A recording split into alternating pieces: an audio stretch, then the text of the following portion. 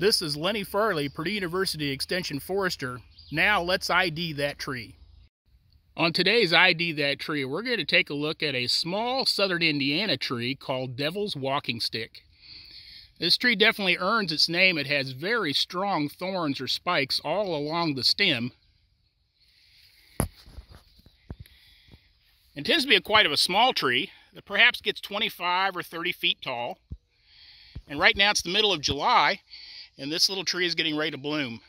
Devil's Walking Stick is in the ginseng family and produces large clusters of small white flowers in large open flower heads the size of a beach ball.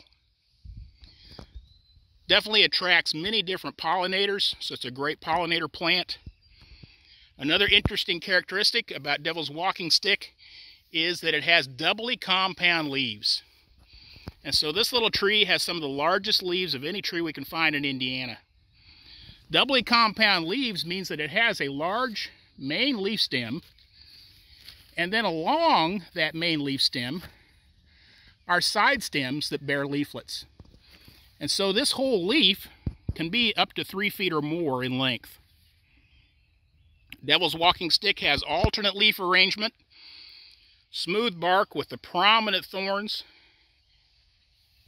doubly compound leaves, and also tends to be a root sprouter. And so it will oftentimes form large colonies where it grows.